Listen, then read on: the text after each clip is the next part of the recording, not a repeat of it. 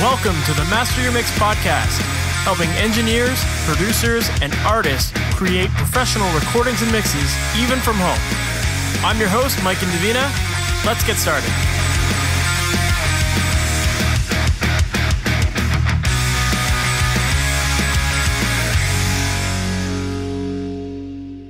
Hey, welcome to the Master Your Mix podcast. My name is Mike and Davina, and thanks for hanging out with me today. Today, my guest is George Perks, and if you're not familiar with George is a recording engineer and producer based out of the UK. He's worked with some awesome artists, including Enter Shikari, The Darkness, Skindred, Black Foxes, Mogwai, and a whole bunch more. And in this chat, we have a great conversation all about the idea of making mixes sound exciting and what goes into doing that, taking into consideration things like contrast, energy, and finding ways to create movement through either automation or panning or tracking techniques, all that kind of stuff. And when you listen to George's tracks, George does an amazing job of making mixes sound really, really entertaining. Like, they're not just a static mix where you hear the same thing throughout the song from beginning to end. Instead, he's got a lot of movement in his songs. You'll hear little bits of ear candy pop in and out of a mix. His vocals don't just sound dry and boring. They actually have some movement in them as well, which keeps things entertaining. And I just really appreciate that. I really enjoy his style of mixing. You know, he really does focus on making mixes that sound entertaining, and that's really what it comes down to at the end of the day. You know, obviously we want to showcase an artist in the best way possible, and part of that is to not only just record their tracks well, but also to make their songs sound exciting and to find ways that we can keep the listener engaged and wanting to listen from beginning to end over and over again. And when you make mixes that have movement, when you make mixes that have all these little bits of ear candy that we talk about here, it makes people want to listen more because they don't always catch things on the first listen. You know, it keeps them entertained. And yeah, I think you're going to really enjoy all of the stuff that George talks about in this episode because there's a lot of great tips that you can take to make your song sound better and more exciting. So with that said, let's just jump right into this one. George Perks, thank you so much for being on the Master Mix podcast. What's going on, man? Oh, great to be here. Thanks for having me, Mike. Of course. For people who might not be familiar with you and what you do and how you got into everything you're working on these days, can you give us that backstory? Yeah, so I'm primarily a recording engineer, but I also produce and I mix and I do a bit of songwriting too. I also dabble in some mastering. I'm sort of a jack of all trades, master of none, as they say. I think you have to be these days. Yeah, well, that's it. And I think it was more of a needs must to get into a bit of everything. And you know, having a few different revenue streams is kind of what makes up the modern producer, I think. Having a few different revenue streams, I think, is a must these days because, you know, the lines, the boundaries between the different jobs of engineering and producing and mixing, those lines are all becoming quite blurred these days. So yeah, I have to do a bit of everything. I agree. Well, so as far as how you got into that, then, like, where did that all start for you? Well, I played guitar in a band in high school. And I was really into science and really into maths. And I wanted to do some kind of career to do with physics, you know, to do with space, something cool like that. And as I got older into my teen years, I realized I wasn't as quick as I needed to be. And I got into a band and our local recording studio had some downtime at the weekends. So all of our parents clubbed together and bought us a weekend's worth of studio time. And I walked in and it just changed my life. I realized it was everything that I loved. It was kind of sciencey and technical, but really creative and really passionate. And literally that weekend I got obsessed. I think I was about 15 years old and I never left. I told my mum that they'd given me a job, basically given me like work experience, you know, an internship. So I asked her to drop me off and I sort of waved her off at the gate and then I sort of ring on the bell and be like, hey, it's me again. You let me in. I'll do anything. I'll clean your car or make cups of tea, like whatever. I just wanted to be around it. And then, yeah, after a few weekends of that, they sort of gave me a summer internship. And that studio ran for about 6 months at that point, and then it closed. And I basically I just got the bug from it so bad that I saved loads of money doing a paper round and I bought a secondhand MacBook on eBay and a microphone, and I would just record all of my mates, all of my bands, and yeah, just anyone that I could. And I did that for a while, and then I got an internship at a studio called Punch in Ipswich. and which is a primarily sort of analog based recording studio. And we would multi-track to 24 track tape, 24 track 2-inch, recording bands live all together, doing a mix up the desk and committing that to a 2-track studio machine. And it wasn't because we needed to, like this was around 2010. So we really didn't need to, Pro Tools has been great, but it was more just for the style, like for the sound of it and the aesthetic of it. And it was quite hard to replicate that sound back then. Plus the commitment vibe of everyone playing together was so important. So yeah, I kind of learned that way. And then whilst I was studying for 3 years as well, and when that came to an end, I realized I wasn't sort of busy enough out in Ipswich to make it into a career. Although the studio was amazing and the team there were amazing, I kind of made the decision to move to London and got a job in a studio called The Crypt, which is in the Church Studios in Crouch End. And that was my first sort of proper staff engineer job. And yeah, we would record so many different types of projects, rock bands, pop bands, you name it, everything in between. London is such a diverse, fast-paced city and you never know who's coming in. And yeah, there was such a wealth of music and creativity there, and all sorts of projects doing things like live streams and live videos, and we did a lot of Day Trotter sessions there. And for people who don't know, Day Trotter was a streaming music service, but all of the songs were live sessions, exclusive live sessions, and the band would record. They had a 2-hour slot, and they'd have to turn up. We'd have to set up their gear, get a sound up and running, and record 4 or 5 songs to 2-track tape, just commit, done in 2 hours. And we would do 3 or 4 bands back to back. So that first 6 months of being in London at the Crypt was baptism by fire, but it's how I cut my teeth, really. And yeah, I did that for a few years, and then I started working with Adrian Bushby, who really taught me everything I know.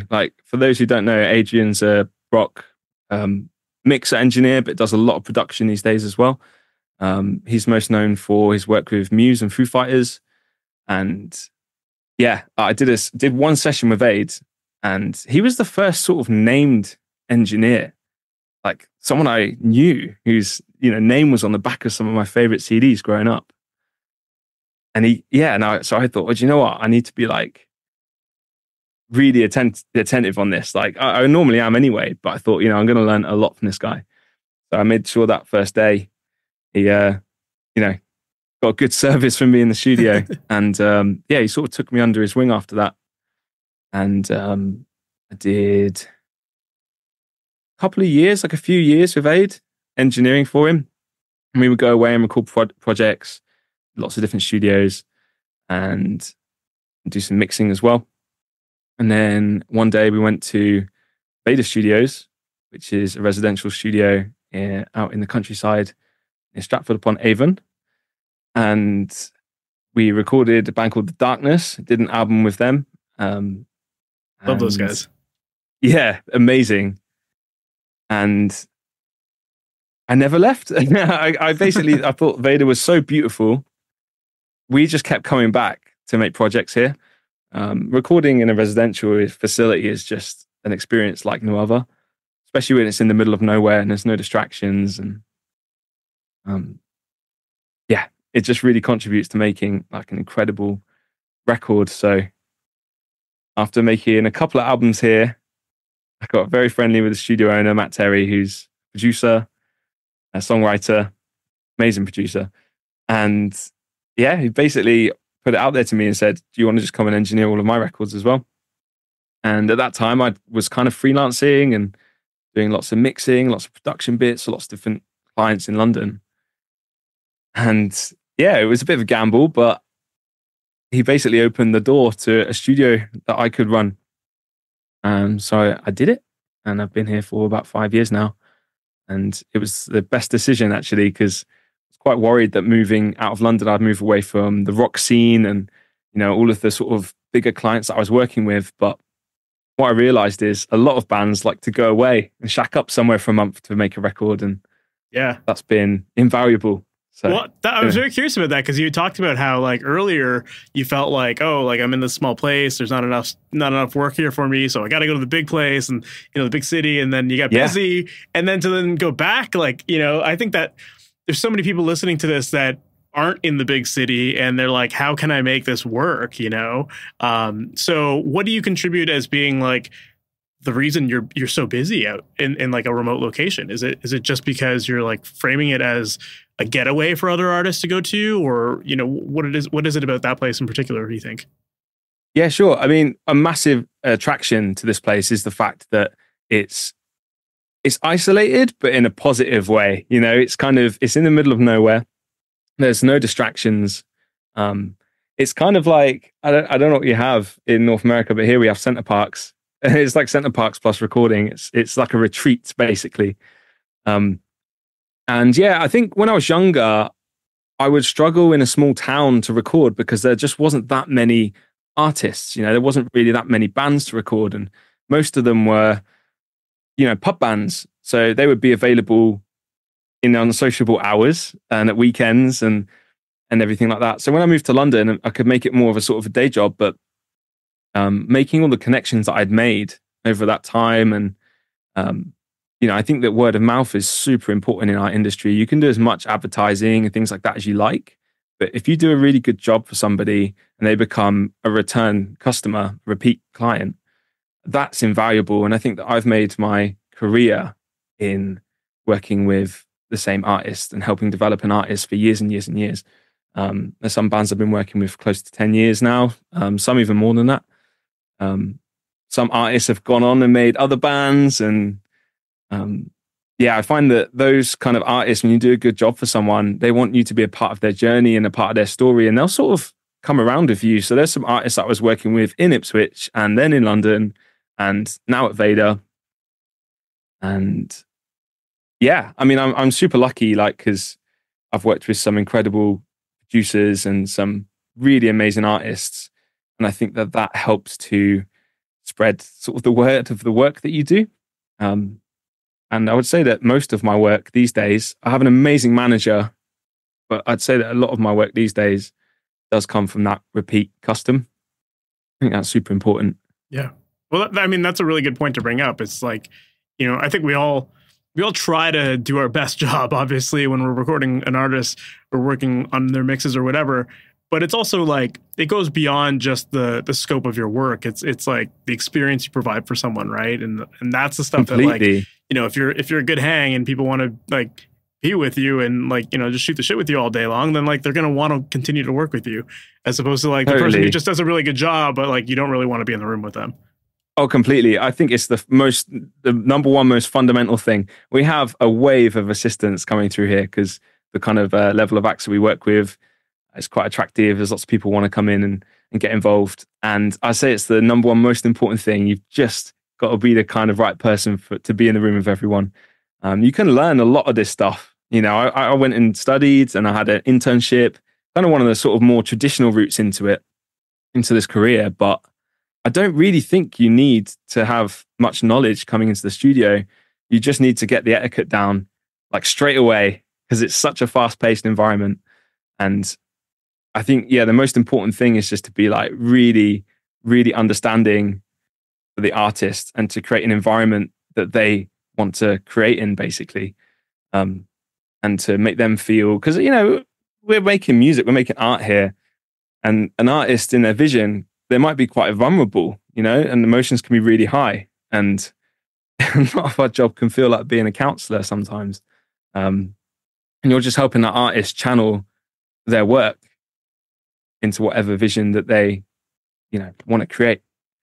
And I think the most important thing is helping them do that. It doesn't really matter what your knowledge of mics is or what your knowledge of reverb times and things like that is. A lot of that stuff you can just sort of do on the fly. And if it doesn't sound right, you just change it. And, I mentioned Adrian Bushby a minute ago. And I think that was one of the most important things I picked up from Aid is I sort of learned everything from Aid and nothing at the same time. In the first session that I did with him was for a band called Black Foxes and their first record. And they tracked all the drums at Assault and Battery, which is Flood and Alan Mulder's facility. Amazing studio. amazing live room. And they were doing all the overdubs with, I think we had about 4 days at the Crypt to do about 3 or 4 songs worth of vocals and some guitar stuff. So Aid came in with a hard drive and he said, hey, can you make all these sessions, route all the outputs, make it work with your studio, put it all up at the desk, all the faders at 0, everything just kind of at 0, route all the outputs, because Aid's kind of old school. He likes to use a whole console while he records. I said, yeah, great. And I kind of, did all the Pro Tools outputs, put all the faders at 0 and hit play. And I was stunned. It was one of the most exciting, high energy recordings I'd ever heard. It sounded mixed. It was so good. And, this is day 1 of working with him. So I'm not trying to pick his brain straight away. I'm sort of, I'm waiting to see, right, what Pro Tools plugins are there? What trigger? What's the secret sample to make the snare sound so good? There was nothing, Mike. There was no samples. There was barely any plugins, maybe one EQ plugin on a vocal or something to filter it. And I sort of said to Aid, is this mix stems? And he's like, what? No, just record it like that. And it blew my mind. I was like, okay, this is real recording now. This is what it should sound like going in. So yeah. And basically I was waiting, that whole session, and we did a few more records together before I really understood that his whole thing is about exploring. And like I say, I was just waiting for those secrets and they never really came. There was no preset to anything. Yeah. I guess the lesson would have been you just have to take the time to get the right sound. However you guys get there. You said he's really into experimenting, so I'm assuming was probably experimenting with a lot of mics or positioning, that kind of thing. Was that what you found? Yeah. Yeah, I mean, we would use a ton of mics, yeah, for sure. But I think the thing was, it didn't really matter what it was. There was no sort of template format for the band, for the recording or whatever. We would use so many mics. We did some records together where we'd use 30, 40 mics on the drums. Oh, wow. So many different things, loads of different room pairs, loads of options of things. And then we'd go and mix the record afterwards and he'd maybe use the overheads and a room pair and the close mics, and that would be it. So, I think part of the process is being open to just create. And, I kind of think of my role a lot as a creative engineer, which is sort of a term I've been using the last few years when I've been working with a lot of self-producing artists who have the vision for the record. They don't really want to take it to a producer and be told what to do. They want to make their own record, but they need someone to produce it.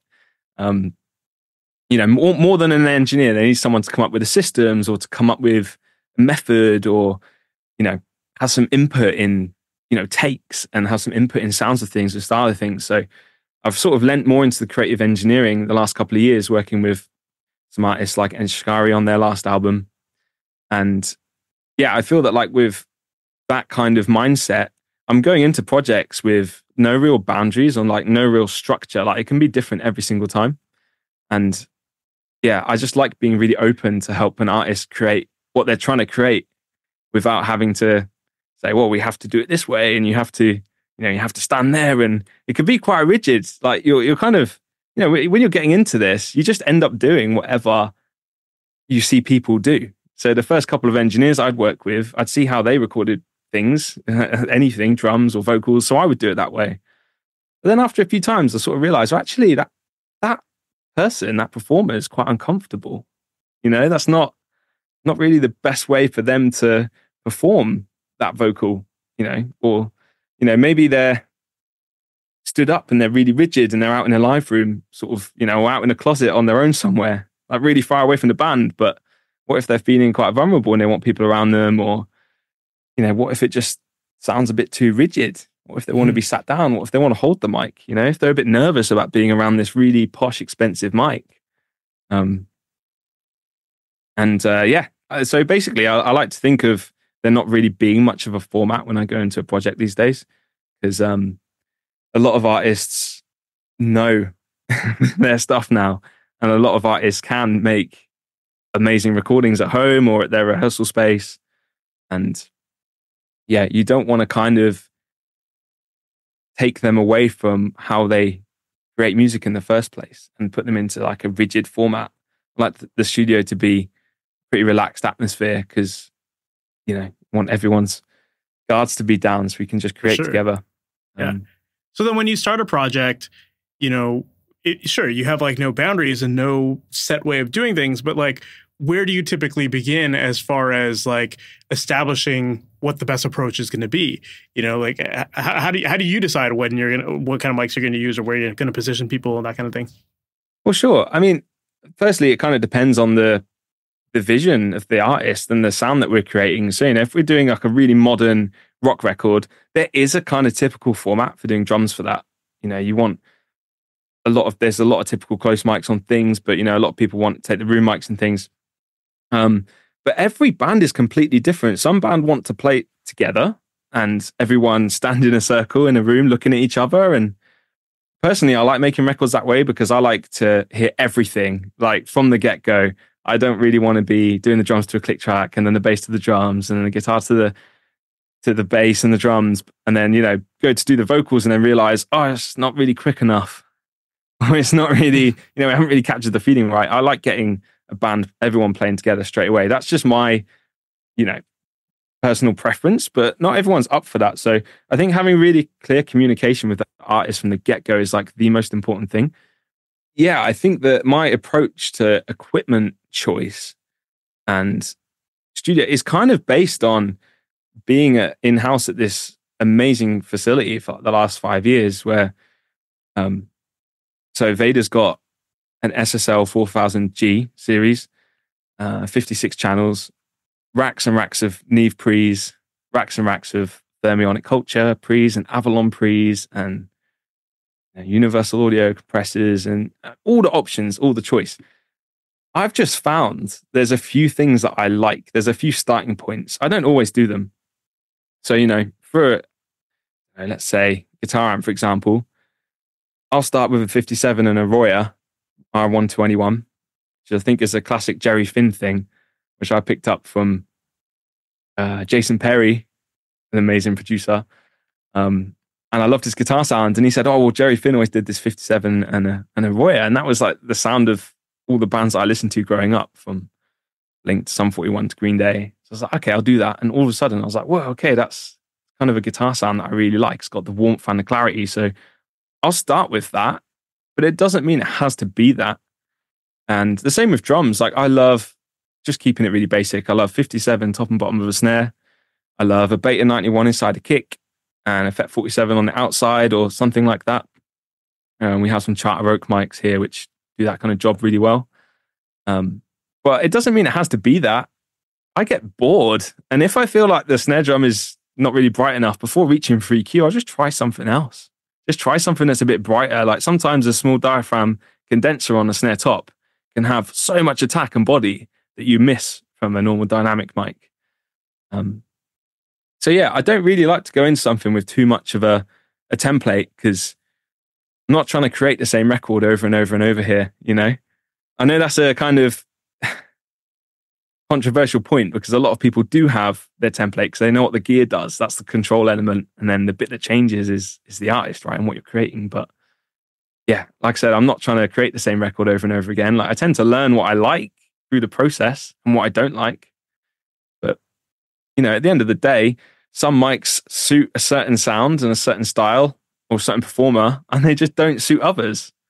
We have some mics. We've got a Telefunken U47 here, which is, it's got to be at least a $10,000 mic, maybe more, probably more. And it sounds incredible on some singers. It just sounds amazing, larger than life.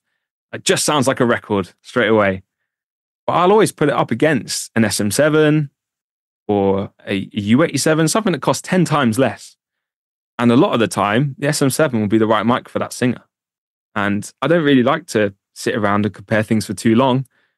Usually, a singer feels comfortable in front of a certain thing. Some of them like singing into a really expensive, nice valve microphone. A lot of singers know, you know, the difference between all these mics now as well. But at the end of the day, it's just whatever works.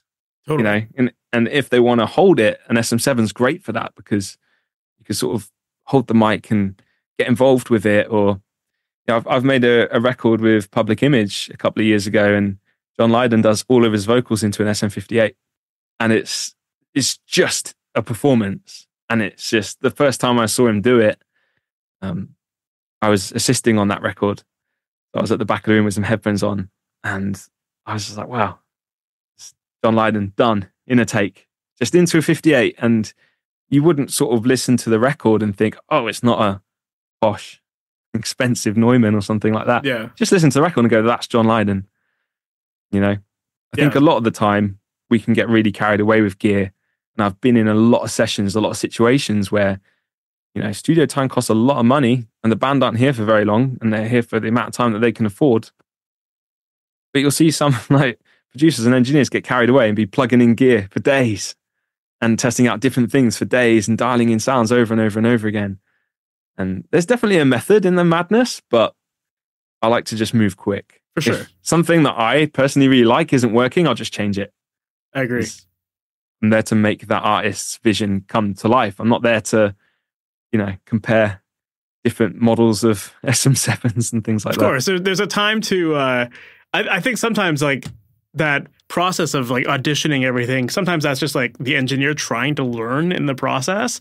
And then like sometimes there's just like, you know, they're just doing it all for themselves and not for the artists. And you know, that just like, to me, I think that can really kill the vibe of a recording session. Like, you know, sure, like set up your 47 against your SM7 and like have your expensive versus cheap and make that comparison and then, you know, move on, you know, like, but for sure. But I also think too that like, it's one of those things where you're now experienced with this. You now understand what each of those mics sounds like. You've seen it on lots of different singers. So you have you're going into your sessions with at least some sort of, insight into like, okay, this mic works great with this style of singer or, you know, this style of drummer or whatever. So like that allows you to make those decisions and work much faster. And, you know, if your first instinct isn't the right choice, well, then you try something else and then you move on. Right. And then, so like, I think that's where your speed must come from. Yeah, completely. I feel that like, you know, there is a lot of exploring to do and I love gear. Don't get me wrong. Like I'm obsessed with it. I think we all are. That's part of the reason why we got into this, right? Because we just love buying gear. But yeah, at the end of the day, we're there to make a record and budgets are getting smaller and smaller and smaller. And I don't think that's just a UK-based thing. You know, I have some friends that work in studios around the world and we're all sort of saying the same thing, you know, where we used to have a month to make a record. And I was told by some of, you know, my mentors that wasn't very long and it was such a rush. But I was like, wow, a whole month to make a record. And, you know, that's gone down to about 2 weeks now. And with some artists, they come in for 2 days to do the drums for a record and then they'll go and finish it themselves. Maybe send it back for mixing or come back in to, you know, do some grand piano or something that they don't have access to at home. So we just have to move fast. You know, it is a very fast-paced environment. I mean, I would like to slow down and explore a bit more sometimes. But yeah, at the end of the day, you're just there to make killer music, right? Yeah, you're just there to make awesome songs for the artist. And love that. You know, I don't think that, you know, I mentioned some producers that are a bit slower in finding sounds. I don't think it's because they were like selfish or anything or like trying to spend ages. I think it's just you get distracted, you get carried away. And sometimes you lose that objectivity. Now I can decide really quick if I like the sound of something or not. It needs to be brighter or not. And I think that came from working with producers like Aid, who just makes decisions so fast and then moves on. And commits as well. I like to make a lot of commitments outside in the analog world before it all goes to Pro Tools. So, you know, I mentioned having a couple of mics on guitar cabs. Sometimes I'll multi-mic the same drum, you know, toms, top and bottom, things like that.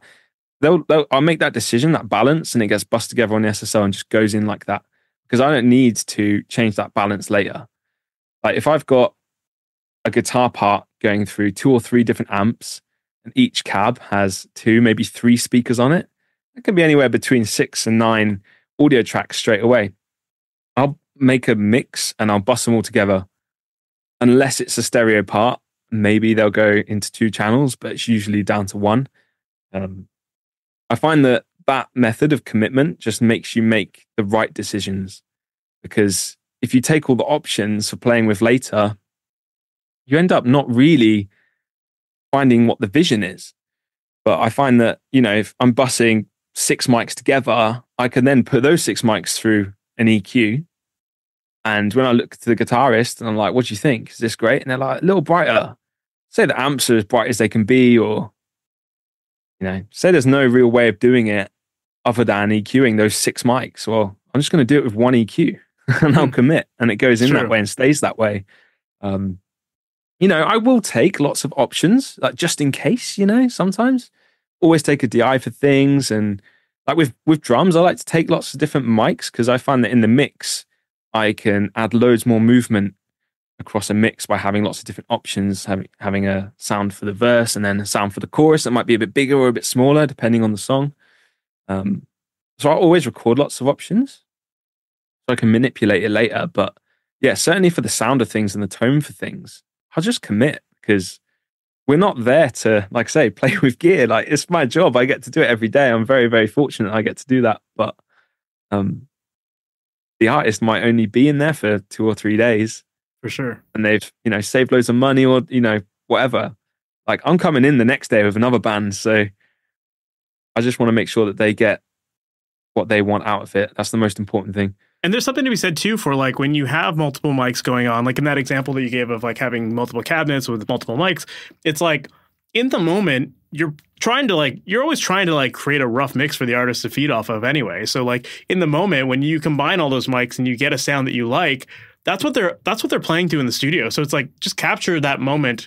And like, like you said, like they'll be excited by the sound that you have up there. And if they're not, you're going to change it in the moment. And then once you've found that sound that everyone can agree is nice, then like just move on, commit that, move it on. And then that makes everything moving like forward from there, like with editing and mixing easier. Cause then you're only editing 1 track of guitars instead of like 9 tracks and then mixing 1 track instead of 9 tracks, all that kind of stuff. So it's really just about like feeling what's inspiring in the moment, capturing that and making your life a lot easier moving forward.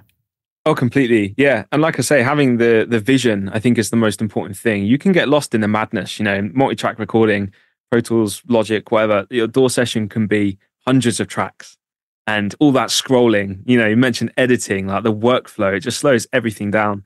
And I've never opened up a mix in here and gone, oh, you know what? I wish that one Royer microphone on that left guitar overdub that we triple tracked, I wish that was a bit quieter. That's never happened.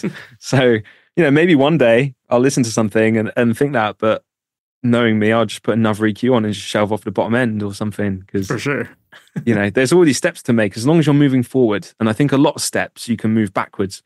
And I like to move forwards. And yeah, I think it's really important making a song sound like a record straight away. Like it needs to sound mixed. I track with the quad bus compressor on all the time. It starts on from tracking because I need it to sound like a record. I need when the artist comes back, when the drummer comes back when doing a drum take and listens to it, I want that person to be floored by how good it sounds. I want it to sound like they're headlining a massive festival. Like if it's, say if it's a high energy rock thing, it needs to be a high energy rock thing from the get-go.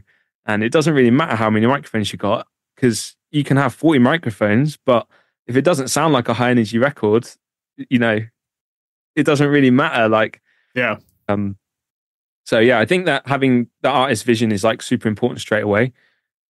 We see a lot of artists I'm working with these days coming in with demos that sound like a record. A lot of artists can self-produce themselves now to a point where the demo is often becoming unbeatable. And sometimes we'll open up a song and go to retrack the guitars and we just can't find that tone, or we go to retrack a vocal and the performance was just right at the beginning. So I'm always quite mindful of being with the artist on their vision. And if we're tracking something that's quite complex, say it's strings or drums or something like where there is lots of mics going on, I try to do all of that engineering really early before the artist gets there and just get all of that set up. And then to the point where I'm not even really thinking about it, because sometimes I'll have an assistant on a session, but I don't often have an engineer who will engineer for me when I'm producing. So I like to make all of those decisions and just think, well, I've done that now. I don't have to think about that again. And, go into mix mode. So when I'm sat there, getting all the takes, I'll be balancing and I'll be getting it to a point where when they hear the playback, when they hear the comp, I need it to sound amazing. I need it to sound like their vision. For me, that's the most important thing in the studio is just being with the artists, like seeing through their eyes or hearing the song through their ears. We all have our personal tastes, and there's oftentimes artists who need a bit of direction or they need a bit of encouragement. And, I'll reference a lot of stuff that I've worked on, or, there's a lot of great mixes out there. There's a lot of amazing producers doing amazing work. So I never really feel lost for inspiration at any point. But yeah, I feel that like at least helping that artist go their direction is kind of the most important thing. And if they need a bit of help in finding it, not trying to give them someone else's sound. Yeah. Helping them find what works for them. For sure. And a lot of the time that is exploring, and it is doing things over and over and over again, and to the point of madness, but it's all part of fun, isn't it?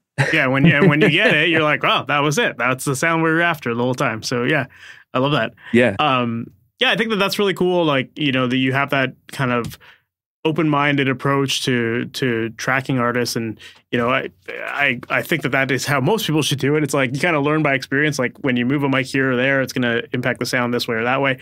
But you just store all that information so that when you have a need for it, you act on it. And like that allows you to work faster, but ultimately fulfill the artist's vision like you were talking about there, right? So completely. Yeah. I mean, I feel really inspired by Sylvia Massey, who I know you've spoken with. And yeah, Sylvia's book, The Recording Book, is just full of endless ideas for how to record something. And, we end up being an encyclopedia of how to do things. But quite often I feel that can get in the way, because you can just spend too long thinking about that and not actually thinking, a lot of the time, like I say, if I'm engineering on my own productions, I'll get that out of the way. I'll do all the engineering the day before the band gets there, because I just know I've got stuff set up and I can change it. But when everyone's playing together, say I'm the fifth member of the band with some headphones on in the live room, sometimes I'm playing a guitar, sometimes I'm just jumping up and down trying to feel the song. I don't really want to be thinking about the EQ of the snare drum mic in that moment. I want to be thinking about the song. And I want to be, completely attentive to what the artist needs. Yeah. Because I can be busy thinking about what's this compressor doing to the kick out mic and how that's maybe flipping the phase with the bottom snare or something. And the artist might be asking me a question of, what do you think of the riser in the pre-chorus? What do you think of this vocal, which I've been thinking about for months? And I need to be thinking about what they're thinking about. So there's lots of different things going on all at any one time.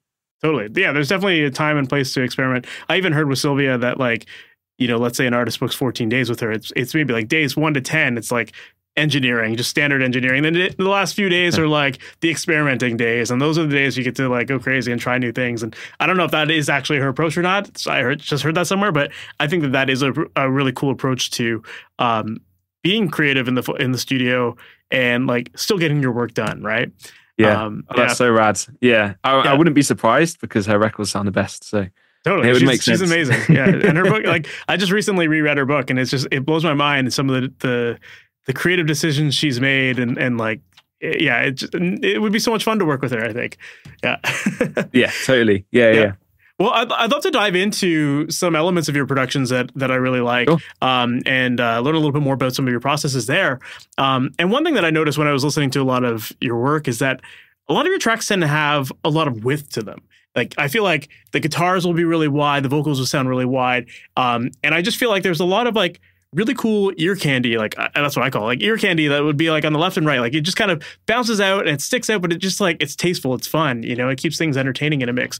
So when it comes to creating width in your productions, what are some of your go-to approaches for doing that? Yeah, sure. Well, I mean, it's really, really subjective, but I'd say like most of the time I'm recording, guitar rock bands. And the primary colors of that are, drums, bass, guitars.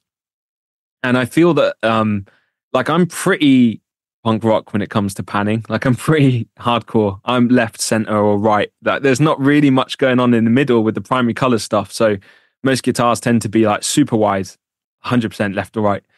And I feel that it's like the details in the middle that help you reference, like helps your ear reference to how wide that mix is. Because, there's a saying that if everything's wide, nothing's wide. Like I think it's like a mastering saying that I picked up once, and it's kind of true because the stereo width is only as wide as the listener's image, be it headphones or laptop speakers. But you can really play with that by moving their focus. So if I've got some, say the main rhythm guitars are hard left and right, I might pan the vocals slightly in from that to make the guitars feel wider, or vice versa. Say I want the vocals to be the widest thing, I won't let anything else get into that territory. But yeah, the primary color stuff, that tends to be like super wide straight away. And then I do a lot of the heavy lifting in my mixes on the mix bus. So I do that's where I'll start. Call it a top-down approach. Once I've got the balance up, I mostly mix my own productions. So there'll be a rough mix as a starting point. And I'll jump right in. Like I say, I want it to sound like a record straight away. So sometimes I'll start with the faux mastering stuff and get it super loud and get it to a point where I'm like, okay, this is sounding like commercial volume. This is sounding really exciting. And then I work down from there. And a lot of the time on my mix bus, I'll have some mid-side stereo width stuff going on. I like a lot of the Plugin Alliance plugins. There's one, Shadow Hills mastering bus compressor, which it's amazing. But you don't really need to do much with it. I'll just tickle it. But just the sound of going through that one, they've got this one called the Class A model, which is red. Obviously they're both digital, so I don't really know it's obviously the modeling of it. It's based on a Class A version. But it's got a great stereo width knob, and sometimes I'll automate that. So say everything's wide, 100% wide, but I want the chorus to be even wider. I'll just automate it to do that. But yeah, I think you can really guide the listener into making them think something's wide when it's not. So I'm mixing a record at the moment for a London-based band called Jaws of Shark. It's their debut album, and the sort of the main format of that band is guitarist, singer, bass player, and drummer. It's power trio, and it's that thing of, well, if we stereo track the guitars and pan them left and right, does it really sound that wide? So I'll take a song and we'll do the verse in mono, or do the intro in mono, or maybe just slightly wide left and right guitars. And when it gets to the chorus, that's when the hard left and right ones can come in. So I think it's about playing with when I use that. Like I say, I'm not really that picky about where I place things too much. I'm pretty extreme. If I want it to go wide left and right, I'll just go wide. And if I want it to sound wider, I'll put some mid-side trickery on there. But yeah, I feel that mixes can really travel when I play with that. And so, like I say, I'll automate the mid-side stereo thing quite a bit. I do that on my drum bus as well. So sometimes I want the verse to sound a little bit more narrow and have the image of the drummer sort of in the middle of the mix. And say it gets to the chorus, and maybe the room mics will come up to make the chorus sound a bit more full and explosive. I'll also add, 10%, 15%, a tiny fraction of an amount, but something that you can hear, something that you can just notice. It sounds a little sparklier, it's a little bit wider.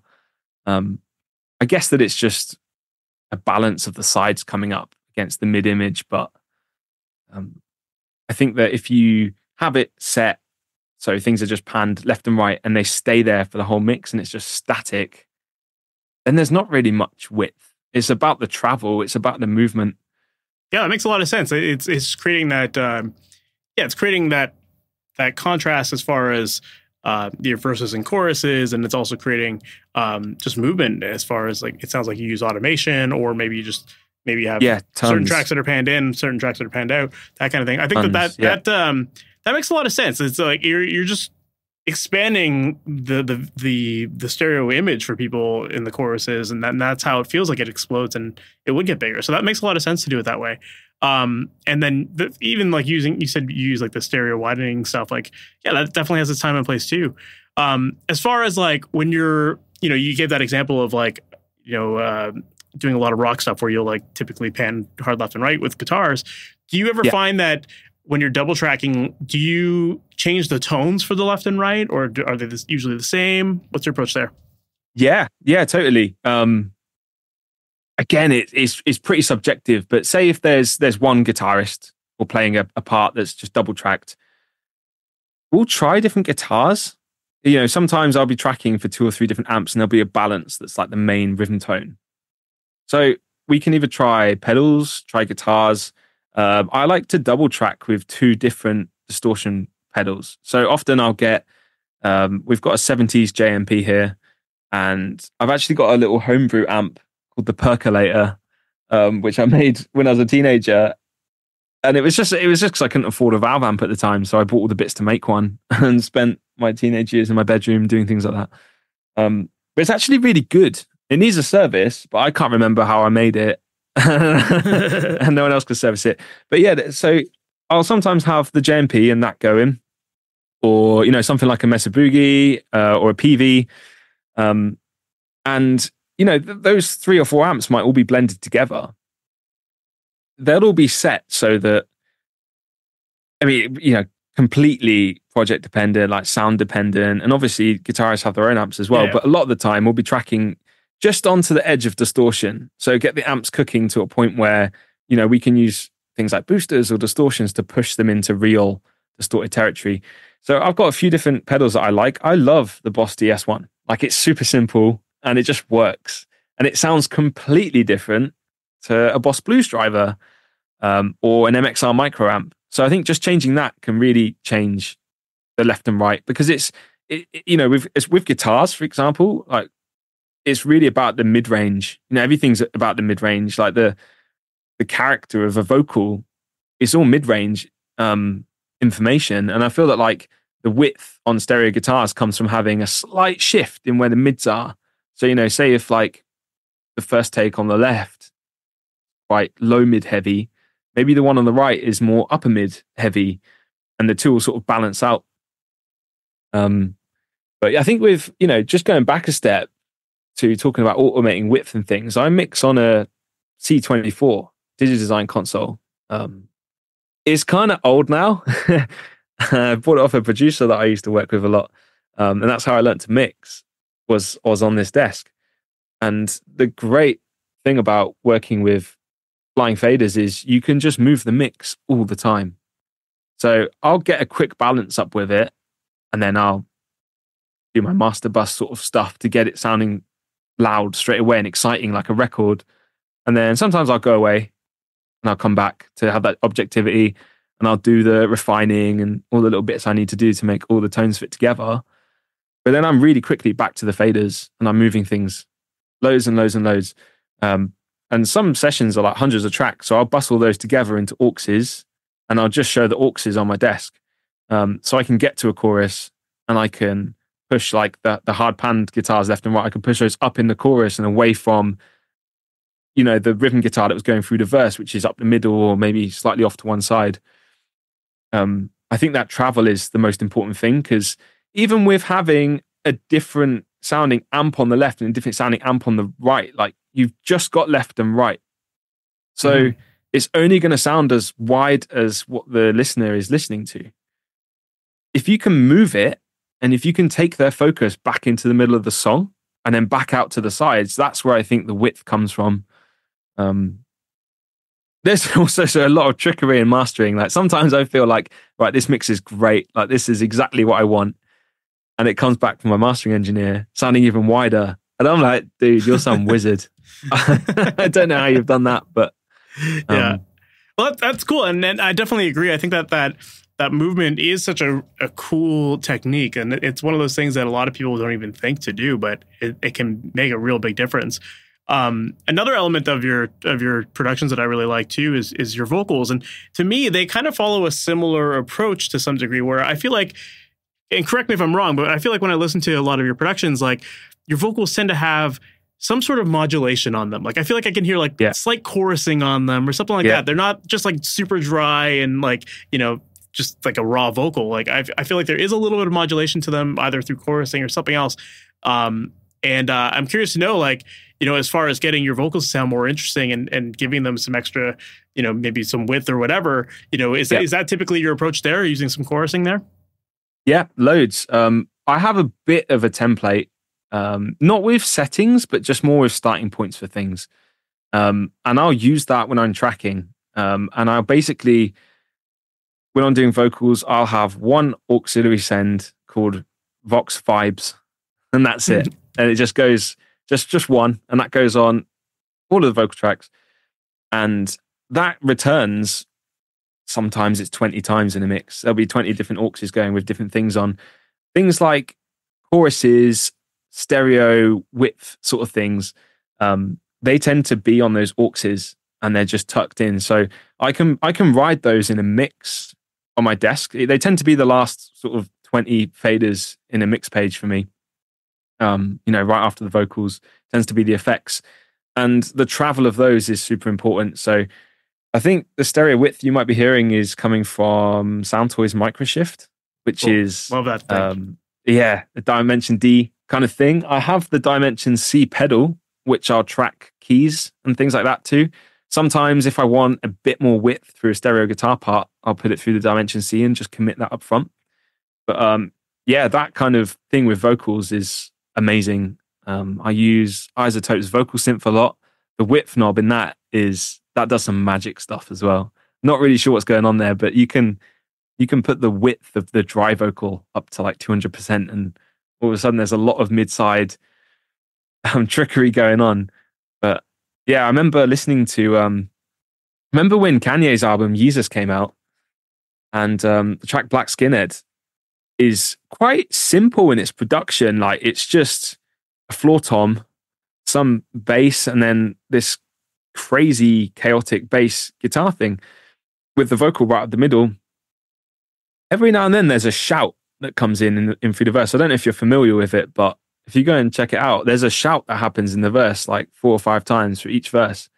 And it's almost like the phase is completely flipped, because I've tried listening to it on my phone. I don't really notice it, but in headphones, it like sounds like someone's behind you, and things like that really excite me. Like, I kind of want, it depends on the song and it depends if that's the artist's vision, but I love vocals that just reach out and grab you in a mix. And it's quite hard to do that without the vocal then shouting down the rest of the song. Especially in rock music, you get a balance of everything happening music-wise, and sometimes it's really hard to find a place for the vocal to fit in on the top. And you end up carving a load of mid-range out in the guitars, maybe carving some of the lower warmth out the bass guitar, and sometimes even riding the drum bus just to make room for the vocal, because in a commercial rock song, everything's loud, right? So I find that things like stereo image, spatial processing, let's call it, I find that's really important to help locate a vocal in a mix, because you got loads of big wide things going on. The vocal can just sound quite lone in the middle, and rather than just tracking loads and loads and loads of them and having it sort of fighting the volume of the guitars, just playing with things like that. Like, I'll also EQ that micro shift, and maybe it will just be the treble that's coming through that, and I'll get this like super airy kind of presence off the lead vocal, just so it sounds a bit wider, so it has a bit more space in the mix. It won't necessarily be doing loads of chorusing and stuff, but I'm a huge fan of all the iZotope stuff. Like the vocal plugins they have, vocal synth is a go-to for me. Yeah, absolute go-to. I love that you mentioned like the microshift. I think that's on that. The microshift and the Dimension D are probably on 95% of my mixes. I feel like I always have that on. It's part of my template. It's like, that thing is just like, it does something magical to vocals, and it can just give you like, you can get that width out of it if you want, if you don't have double tracked vocals, but it also just can give your vocals like this extra little bit of like thickening, but without it sounding too boring and dry. Like there's some magic to it that's amazing. Yeah, totally. And I'll automate panning effects and things like that as well. So if I've got one of my returns, or a few of them, are mono spring reverbs, because I find that springs are they have a really interesting character to them, and with them being mono, if it's a mono sort of source, you can really like play with the placement of that. So say if I've got like one guitar part or one vocal going on that's hanging out somewhere over the left side of the mix, I'll oppose that with a reflection on the right.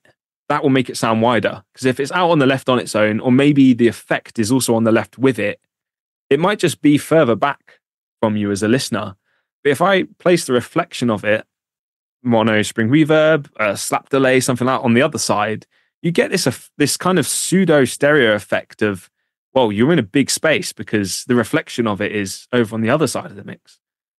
And I feel that like that, automating those effects is probably where, a lot of the space comes from the vocals in my mixes. Yeah, that's very cool.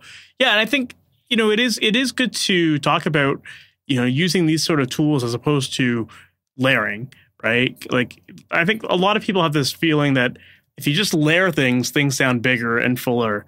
And sometimes that can just definitely make your mix sound really muddy and almost too dense, right? Oh, sure. Straight away. Yeah. Well, if everything's loud, what's loud? It's true. You can just overlay and overlay and overlay, but does it add any more feeling to the song, to the performance? Sometimes I feel that like a double tracked vocal, you can lose a little bit of the vulnerability in it. You can lose a little bit of the emotion in it. It's completely subjective, of course, but yeah, I think that making those decisions whilst tracking is probably the biggest part of directing where a mix is going, because I'm making all those decisions early on if it's a track that I've produced. But yeah, a lot of the time, say if I'm starting with a folder of stems from an artist, because I'm really fortunate I get to work on some amazing projects from artists all around the world now. And sometimes I'm sent a session and I can start with their rough mix, but sometimes I'm just sent a folder of stems. And a lot of artists that track themselves, they might be quite insecure about the way that they sound. So they will layer up 4 of each thing, be it like vocals, harmonies, guitars, lead things. Trying to fit all of those things in at any one point can be quite a challenge. So yeah, I feel that kind of making those decisions as to where something lives, but then playing around with it, like grabbing the listener's attention, maybe if there's a lead guitar over to the right for most of the song, but it's got a moment in between a vocal for it to really speak, right, it's up front and center, and then it goes back again. Like I love the travel that you can get through automating mixes. I think that's probably the most important thing that makes something sound interesting and exciting, because you can slap any kind of effect on something. It's like, oh, cool, chorus. And, a verse goes by and is the vocal sound the same? Like the chorus or the modulation that's on it, if that doesn't change, is it that exciting? Or is it just a tone? Is it just a color? That's a really great way of looking at it. Like, yeah, if everything is the same throughout the whole track, like it sounds cool at the beginning, but then you get tired of it. So you have to have that travel, as you say, right? Like I definitely think that's how you keep mixes interesting. You don't want to just keep things static, right? Yeah, and, totally. I mean, even at the most basic level, like there's a lot of people who don't even use automation, and like even if you're just automating volume, that in itself can make your mix sound more exciting. But then once you start going even deeper and you start introducing like modulation or effects, and you automate that kind of stuff, then like you just have like this whole new landscape to play with that makes it really cool. Yeah. Oh, completely. Yeah. I mean, I know there's a lot of alternatives to the C24 that I'm using. And I am looking to downsize at some point. Mostly because I know this is going to get discontinued at some point. So I kind of don't want to see the day where I can't turn it on and it works with Pro Tools anymore. So I will have to change soon, but I love having 24 faders in front of me. And I don't know, I'm just very used to where everything is on this. I sat behind it for years now. And I think, the most important thing for me is to feel like I can get hands in on a mix. I don't always, I'll do a lot of the mix stuff with a mouse. And I'll go through track by track and sort of, discover why I want things to be that way. But if I'm setting up a song for the first time, if I've sent a folder, it could be 100, 200 stems sometimes, I want to get hold of that really, really quick. And I just find for me personally, a mouse is really slow. So being able to just balance things on the first couple of times of listening to it and making sure that it sounds kind of cool straight away, that's really important. And then when it comes to doing automation, it's amazing how, you think of things as moving one thing at a time, and that comes from having one mouse or one trackpad. But when you've got, I've got 8 fingers and 2 thumbs, or 3 thumbs. So I'm from Norfolk. It's a kind of joke. Yeah, you can move multiple things at the same time. And sometimes I'll have, focus on 4 or 5 buses that I'll be automating at the same time, or, a few different vocals that I'm automating at the same time. Because again, it's, if you're just moving one thing at a time, is it really that interesting? Is it really that exciting? Does it have any space? Say you want the vocal to be louder in, say if you're working on a section that gets more and more climactic as it goes on. So it's middle 8 of a song and it gets to a really epic bit at the end and the vocal needs to be louder. Well, if you turn the vocal up, like sometimes you don't really have any space for it. If you're already hitting the loudest point of your mix and you want something to be even louder, you kind of have to make a space for it. So rather than just turn the vocal up 2 or 3 dB, I'll grab whatever's around it as well and pull that down. So if there's anything that's got a vocal tone to it, brass or strings or guitars, pull that down a little bit whilst I'm pushing the vocal up. And being able to do that in one move, in like one pass of automation, is what I think gives my mixes the travel that I look for. And it means I can work to the speed that I want to work at. Because if I had to do all of that with a mouse, it would probably take twice as long, maybe longer. Totally. I love that. I think that, this has been a theme of this episode, I think, is just like having this movement in your mixes and understanding how everything is in relation to something else. And so you always have to be thinking of how all of the ingredients of the mix come together and how they all work and interact with each other and how they create that movement. And, I think that's a really great point to bring home with this episode. Certainly I hope that people listening to it are getting a lot of great ideas about like where they can automate things and how they can experiment with all this motion and all that kind of stuff there too. So, George, thank you so much I don't want to take up too much more of your time, but thank you so much for hopping on here and sharing all this stuff. I think it's really useful and definitely some stuff for people to think about. So I really appreciate you being here today. Oh, it's been great chatting with you, Mike. Thanks for having me. Right on, man. If people want to learn more about you and potentially even work with you, what's the best way for them to do that? From my website, georgeperks.com. I'm on all the social medias at Producer Perks. I'm managed by one of my closest mates, Ben Ward at Don't Try Music. And he does a lot of work with artists as well, like helping with their campaigns and developing artists. And we do quite a lot of that stuff together. So check out Don't Try Music. Ben's got some great things to offer too. Right on, man. Thanks again for everything. I really appreciate it. Cool. Thank you. So that was my interview with George Perks. I really enjoyed that one. Really enjoyed learning more about his process of creating mixes that have movement in them. And I loved how he got into different things like panning positioning and modulation and just creating contrast, all that kind of stuff. I think it's so important. And if you're struggling to make your mixes sound exciting, you should definitely take a lot of the things he said here into consideration and try them out in your own mixes because they definitely work and they can make your song sound really exciting, really big. And at the end of the day, that's exactly what we want with our mixes, right? And I also appreciated the fact that he calls it creative engineering, which I think is really cool. And I love his approach to working with no boundaries, as he said, and treating every project as its own unique thing, which I think is really important. You want every project to stand out on its own, and you don't want everything to sound the same, right? So by treating every project as its own unique thing and then having unique approaches to how you actually track the instruments, I think that that's what makes albums sound special. And so it's really cool to hear him talk about how he approaches projects like that. So yeah, I really enjoyed that episode. I got a lot out of it. I hope that you did too. If you did, please make sure to subscribe to the podcast. That way you're notified about all new episodes as they go live each and every Wednesday morning. And also, if you're struggling with your mixes, if you just can't seem to get them to sound as good as your favorite records, and you're not quite sure what to do with it, then I would love to help you out. And inside of my coaching program, Amplitude, you can get one-on-one personalized support to help you get your tracks sounding just as good as you've always wanted to hear them. And we work with you throughout the entire process, whether it's recording, editing, or mixing, whatever your songs need to help them get to that level, that's what we work with you on. And we go back and forth on your tracks until you are completely satisfied. So if you've ever felt like your mixes just don't quite stack up and you're not sure of what to do, or maybe you just don't have anyone to bounce ideas off of or get advice from, that's exactly what you're going to get inside of this program. And we give you the step-by-step actions to take to get that sound that you want. That way you can get your songs finished, you can do them fast, you can gain a process so that with every other song that you work on, you know exactly what to do. And ultimately, that allows you to put your music out faster, get gigs faster, get sync deals faster, get radio play faster, press, whatever it is that your goals are. That's what we work with you on inside of this program. So if you're interested in learning more about this program, make sure to visit MasterYourMix.com/amplitude. And that's where you can find all the details. And on there's a form to fill out. You can request a free demo of the program. And then I'd love to hop on a call with you to learn more about your goals, what your current processes are, where you're feeling stuck, and to see how I can truly help you. And if it seems like we can help you inside of this program, then I would love to invite you in there and help you make your music sound incredible. So once again, make sure to visit MasterYourMix.com/amplitude to get all the details there.